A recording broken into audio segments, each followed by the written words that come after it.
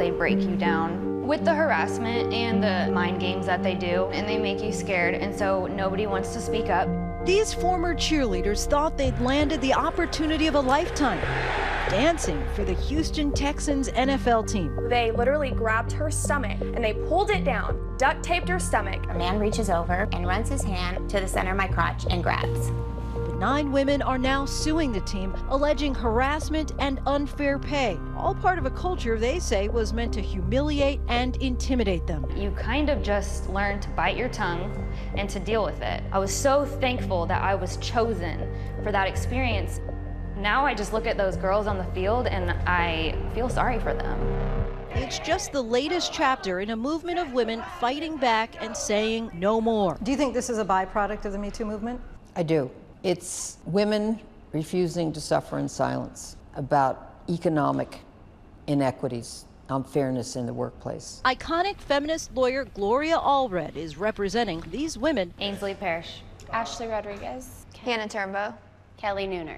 Bringing their story center stage. I believe that they're being targeted and discriminated against because of their gender.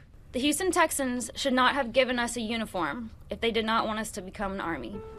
And these former cheerleaders This is Ashlyn. are also suing the Texans, as well as the cheerleading coach, Alto Gary. Paige, Ashlyn, Jackie, Danielle. 2 of those women spoke for the first time exclusively with ABC News. Making the team was everything that you thought it could be. It was glitter, glitz, glam. I wanted this for years. I was consumed with it. It was my whole life. And then, you know, the bad things started happening. People were being called ugly names, and we were being called, you know, jelly belly, chunky cheeks. Danielle and Ashlyn were rookies last season. Ashlyn turned 18 years old just days before trying out. She says her body still looked like a teenager's when she made the team. This is right after I became a Houston Texans cheerleader. But that summer, things changed, and she says her coach noticed. I woke up and I looked like a woman and not like a 12-year-old girl, and she didn't like the way I looked anymore. I remember Coach Alto pulling me aside saying, "You look like you ate a plate of salt." She says her coach also told her she looked like she'd gained the freshman 15. I was appalled. I just, you know, I've never been called fat. To this day, I still struggle with weight because I was young and I was called fat multiple times. Those women say that because there was a culture of body shaming, some of them and their teammates felt like they couldn't even eat. I have had teammates tell me that they didn't eat. I have too. That they skipped meals. Danielle says she too faced harassment from the coach about her appearance, specifically her race, saying she had to have curly, not straight hair. She said, "You're replaceable. There are millions of other Hispanics in Houston that would easily take your spot." She did not have to use the term Hispanic. Don't get me wrong, I am proud to be that. But as an employee, she shouldn't separate me from anybody else. The women say the harassment extended into the stadium on game days.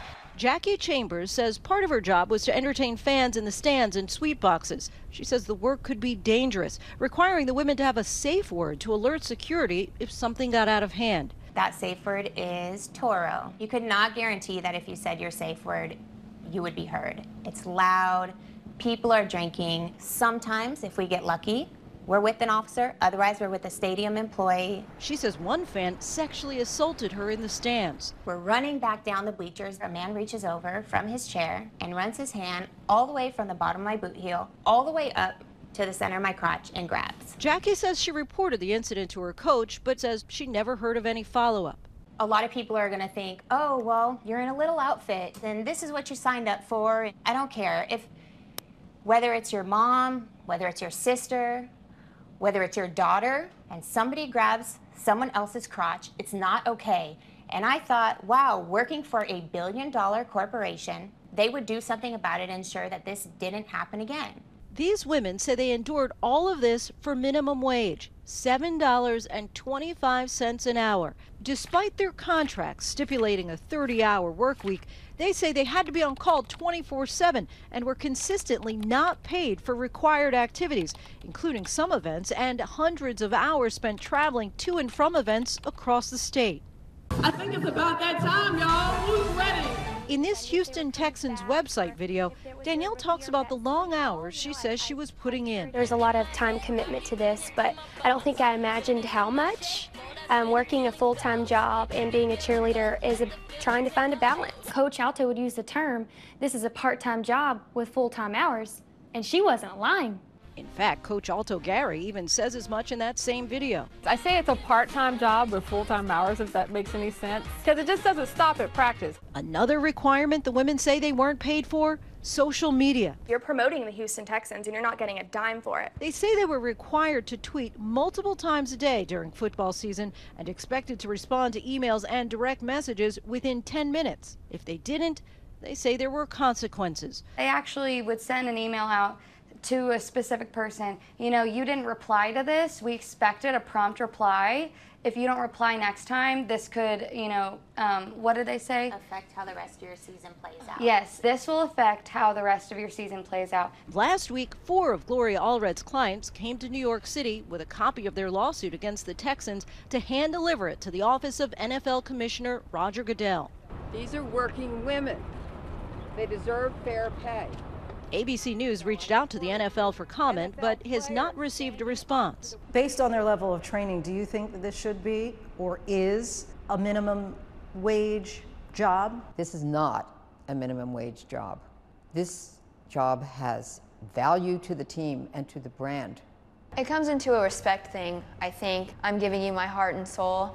For them to kind of throw it in our face and say, you can work all these hours, do all this stuff for us, bring in all this revenue for us, but you're only worth $7.25. Paying us minimum wage and then not also paying us the hours fully that we did work for you, that's just like a slap in the face. Do you make a distinction between the Houston Texans football team and the Houston Texas cheerleaders? Do you hold the team accountable? They got comfortable. And us as cheerleaders, as employees, because we were too scared to speak up. In a statement to ABC News, the Houston Texans said in part that they, quote, look forward to vigorously defending ourselves against these allegations. We appreciate the Houston Texans cheerleaders for the positive impact they have made in our community and for the outstanding way they have represented our organization for nearly 2 decades. If there are things we learned from this process that we feel make our cheer program even better, we will make the necessary adjustments. We do not tolerate mistreatment of our cheer team or our employees at any time. We love our team and we love our city, and we want the Texans to initiate this change because we know they're capable of it, and we're hoping that the rest of the league will be able to follow their leadership. Change is coming.